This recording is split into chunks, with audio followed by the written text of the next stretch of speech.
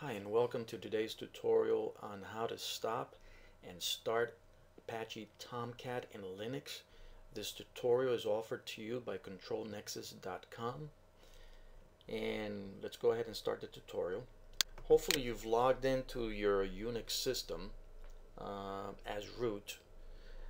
Now the first thing we have to do is find the default installation for Tomcat. And usually that installation is in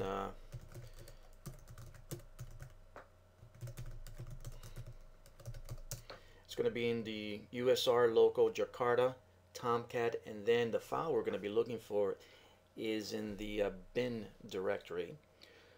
We're going to be looking for the Catalina sh shell file to start and stop Tomcat. This is the default Tomcat installation. However, in your system it may be different. If you wish to look for it, you can also from the root directory just cd / to the root directory, and then you can do a find.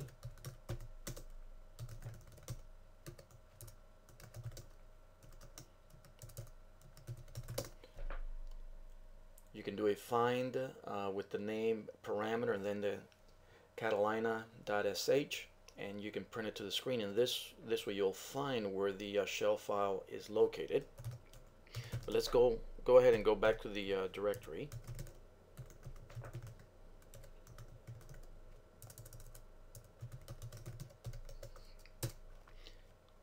Oops.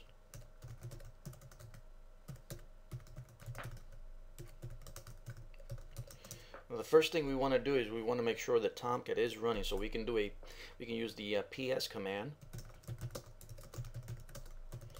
We can just do ps -ef pipe and then grep Tomcat, and as you can see I have the Tomcat container running, so I'm going to go ahead and stop it by issuing this command.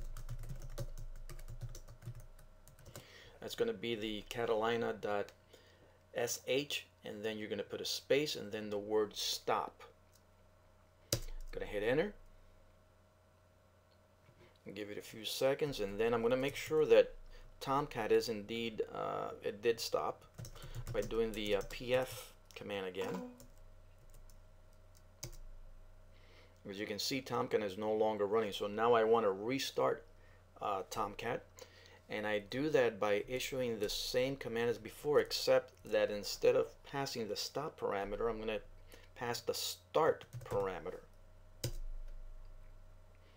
Okay, and I'm going to go back and check, and as you can see, Tomcat is again running. And that concludes today's training from Control Nexus.